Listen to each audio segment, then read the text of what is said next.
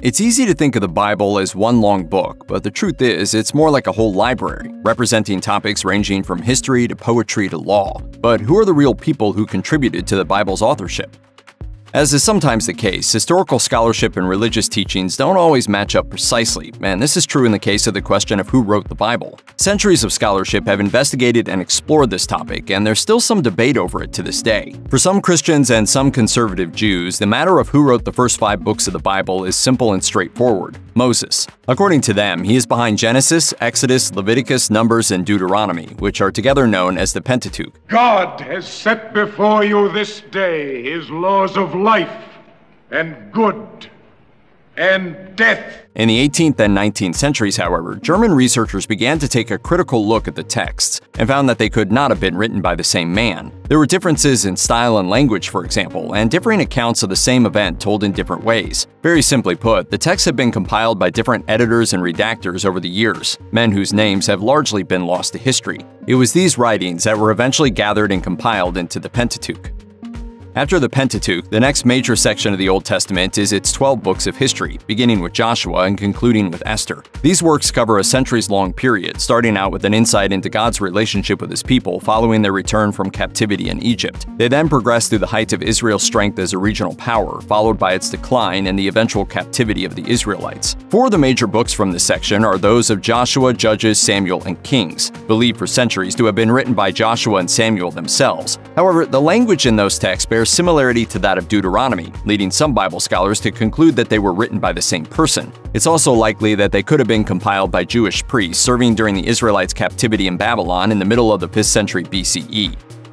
The Old Testament section on history is followed by one more section, the Prophets, which is sometimes divided into major and minor. While tradition and some teachings hold that they were written by the men whose names they bear, history has come up with a less straightforward explanation. For example, consider the prophet Isaiah, whose name is counted among the major prophets. The first part of his book may very well have been written by the man himself. The second part, however, represents a stark tonal shift and may have been compiled by later editors. The third section bears linguistic similarity to Deuteronomy and could have been written by the author of that text. For the prophet Jeremiah, ascribing authorship is even more complicated. It could have been Jeremiah himself, it could have been a man he mentions as having been one of his scribes, or it could have been one of the Pentateuch's authors. That said, linguistic analysis points to these books having been written or compiled by people other than those assumed by dogma. What is his name? Jesus. While the Old Testament covers a period of hundreds of years with an authorship traditionally attributed to over a dozen men, the New Testament is apparently more straightforward. It only covers around a single century, and its authorship has been historically and dogmatically attributed to only a handful of writers. Tradition claims that the Gospels were written by the men for whom they were named, including Matthew, Mark, Luke, and John. These were contemporaries of Jesus who lived and ministered alongside him, from circa 4 BCE to circa 30 CE.